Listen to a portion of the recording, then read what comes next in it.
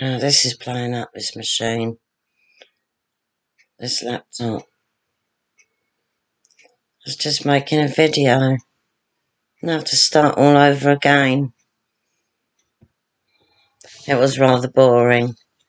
So, I'll make it more interesting. I'll pick the interesting parts. Yeah, I said I had Navajo Indian blood in me. No, they've got my blood in them. My Siberian blood. They're the same subclade as me. But apparently my lot stayed in Siberia for quite a while. Some of them moved to different parts, like Korea. I think some moved as far as Tibet. And a lot of them crossed the Bering Strait into the Americas. And the Navajo have got the same subclade as me. Mitochondrial DNA D. And then there's, in brackets, there's some more numbers and figures. My subclade. Going back quite a few thousand years. Oh, and the other thing, well, there's going to be quite a few things. The most interesting part of my body is my extra nipples. And when I tell people this, they cringe in horror. But let me say, they do not look like real nipples. They are, I've got 4 of them, and they're symmetrical, and they follow the milk line. It's quite rare in humans, but it does occur. I went to the doctors years ago about these things. I thought they were moles. And I thought, oh, they don't look right, because they've got a little nipple thing on it.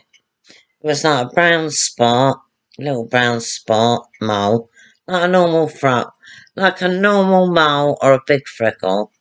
And it had a little tiny nipple on it. And the doctor said, no, don't worry, it's just extra nipples. Nothing to worry about. Anyway, when I was breastfeeding my son for 2 weeks, Johnny, I like the bonding of the breastfeeding, but I wasn't, he was feeding like for half an hour on each breast. It was ridiculous. I don't think I was producing enough milk. Anyway, I thought, I didn't even know about the extra nipples then, but I didn't look. I didn't look to see if they were producing milk. It's possible that maybe they were, and maybe just like a few little droplets, something like that. And people say, oh, how can you mention something like that on YouTube? Well, it's just part of the body. You know me, I love talking about the body, especially about the bowels. Things like that don't worry me. I've also made a brilliant nurse and a brilliant gastroenterologist. Those toys, especially that poo maker, I don't know how it even got through to being a toy. You know, who made the decision that it would be a good toy? I haven't made a bear out of it yet, but I will, and I'll show it to you. Anyway, I thought it was for a child of about 7 and onwards. But after I made that video, I had a look at the box, and it said 3 years plus. 3 years. No, dangerous, dangerous. Yeah.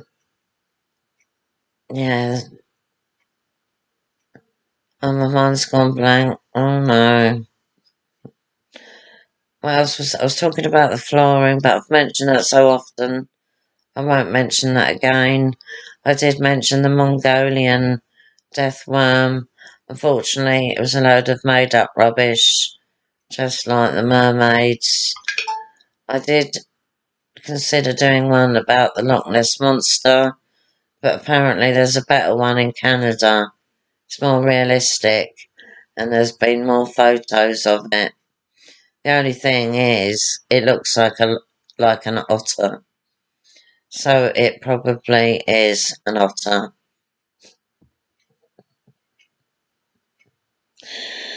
And the Yeti, Sasquatch, I'm not sure about him or her.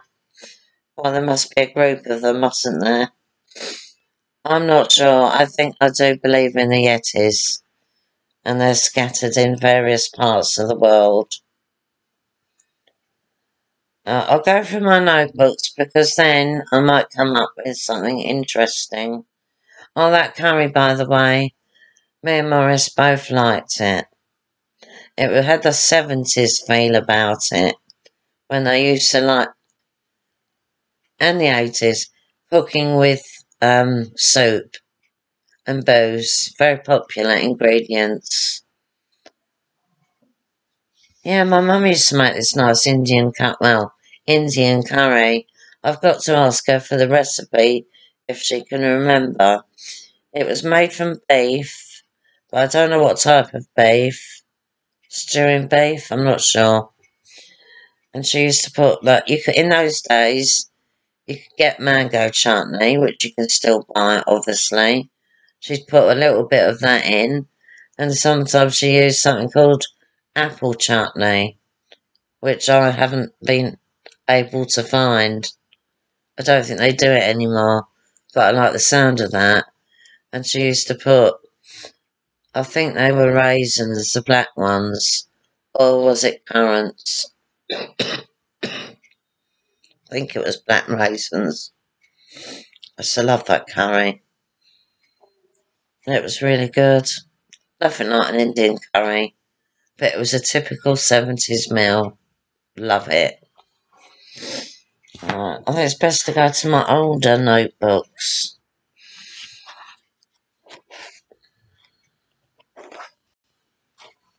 Oh, my jacket, yeah. I just got that out of the washing machine. Did I tell you about it? Because Morris wanted to clean a chamois leather, which is basically deer hide, isn't it? Chamois is a type of deer, and it's hide. So it's, I don't like the idea of using chamois leather because it's an animal skin. It's yellow, and when it's wet, it's soft. It's meant to be really good for cleaning certain things like cars and windows. And when it's dry, it's hard. You can stand it up. He said, "Can I put this in a washing machine?" I said, "Well, what's on it? Is that oil?" He said, "No, it's just different stains." Don't know what ones he mentioned. I said, "All right, but I'm not just going to put one item in the washing machine. It's a waste of money. I think I'll put my jacket in there, my red jacket that I wear all the time when I go out. I don't like it, but I just can't find a jacket, a lightweight jacket that looks good on me." I thought, alright, I'll put my jacket in with it. And it's one of these that's got, actually I'll show it to you.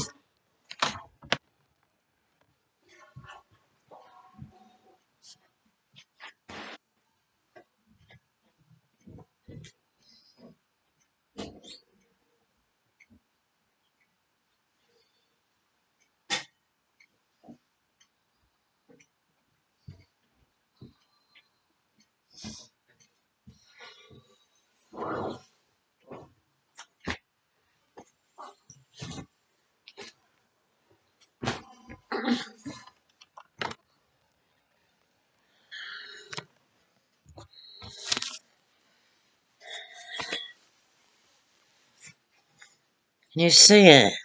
Can you see how it's sewn all over to make a pattern? Oh, can you see that? That little yellow bit? But I'll tell you, this is a lot better. I'll be able to wear this now. I do need a new jacket though. This does look quite good on me, but it's getting a bit old now.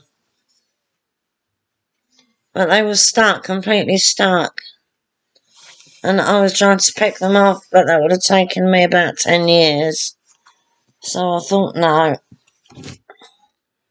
I'm not doing that. I said to Morris, it wasn't his fault, really. It wasn't his fault. I said, oh, Morris, if these yellow balls don't come off, would you be able to get me a jacket tonight in Sainsbury's? Just a lightweight jacket. And he said, yeah, of course I will. So that was nice of him. Yeah, we do have our ups and downs in our long relationship.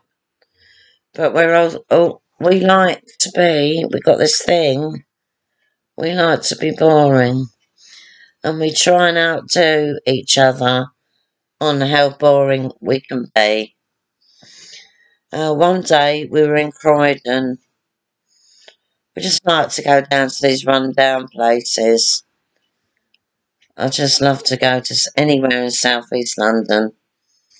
And Croydon does come under South East London.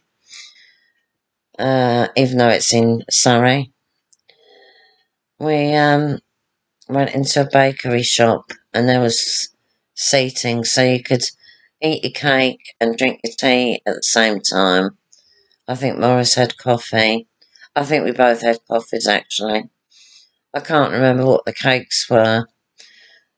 But, you know, there's a lot of silences between us because we don't have a lot in common. So the only thing we really have in common is saying boring things. Just boring things that pop into our mind. And he said, oh, can you see that paper out there? That little piece of paper. I said, where? He said, over there, it's twirling around in the breeze, in the wind.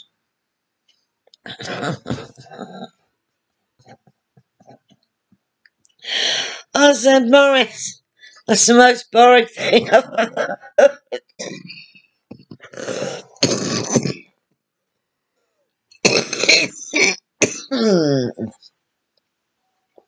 Sorry about that, that's smoking. Yeah. Phlegm. Sorry, I'm not ladylike at all.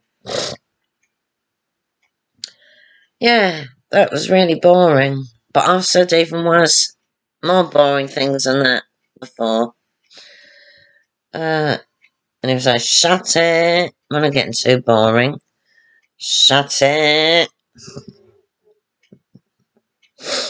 Yeah, I was watching this documentary on YouTube. This film. It was from Channel 4.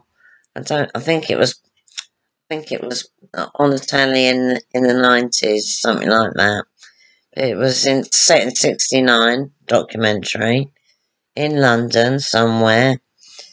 And it was about people that were very poor. And they didn't earn a lot of money. They worked hard, but they didn't earn a lot of money. And there was a lot of damp. A very large amount of damp all over their small houses or flats. And, you know, they just lived a very poor life. They couldn't afford trips to the cinema or going to the pub or anything like that. Hard life. But I was amazed at how neatly dressed they were. And they'd go to the laundrette. But it was nothing like laundrettes you get now. It was like a big industrial laundrette. And the women would all have these big tubs where they do all the hand washing. And I think there must have been a spin dryer as well. And then they'd put it through like a mangle type thing. I mean, I thought this was like Victorian times, what I was watching. It was 1969. And there was an ironing machine, which I thought was good. And you just put the garment, fold it up a little bit into a nice shape, and put it through the ironing. It just slid through this iron and came out crease-free at the end. but it was very, very hard work. And what really took all the women, alright, they weren't glamorous or anything, but they took pride in their appearance. They looked very clean. Hair was mostly styled very neatly, that they'd done themselves. And clothing, immaculate. Not fashionable or anything like that. Of course, it was in black and white, unfortunately. And I was surprised at the lovely way they spoke. It wasn't really Cockney. It had an edge of Cockney to it. But it was completely different from the way people speak today. It was almost middle class.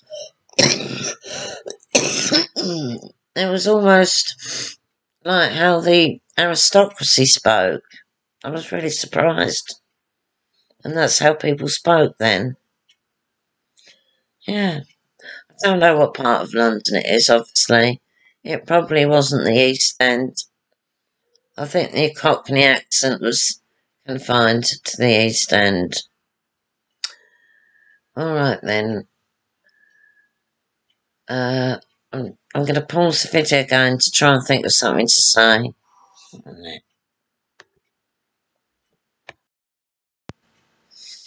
Yeah, I'm getting confused now because I made a video before this one.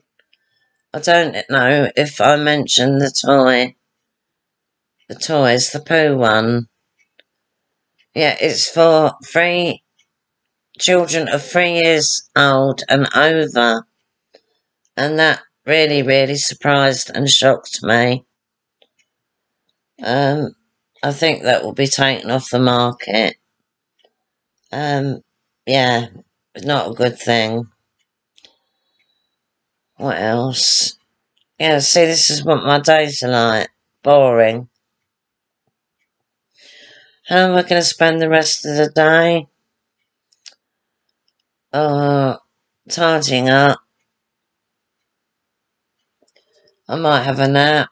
I know, it's awful, isn't it? And think about making my next film video. Well, it's not going to be a film video. I've got these interesting pictures of cats that I got from an AI generator. So I thought I'd make a nice, unusual video using those pictures. Because I really like picture editing at the moment. That's what I really like. I think I like it more than actually making videos. I've now got a proper male's head and shoulders, for when I make those videos where people are talking and I'm the woman. I'm always the main character, obviously, but now I've got a real man, and he's an actor and an author. So I'm excited about using his face in one of my videos. I'll probably give him a moustache, a hat. It depends what era it's going to set in. But I've got to write the script. I don't want a straightforward love story. Like, oh, let's meet again. End of story. They meet in a cafe. They fall in love with each other straight away. And then they exchange their addresses or whatever. If it's set in the old days. Well, shall we meet in the park, at the bandstand at, say, 11 a.m. on Tuesday morning? Something like that. No, it's not going to be like that. No more time travel. No. It has to have a twist in it. It has to have a twist. That's the hardest part. So I'm going to think of something with my actor friend and me.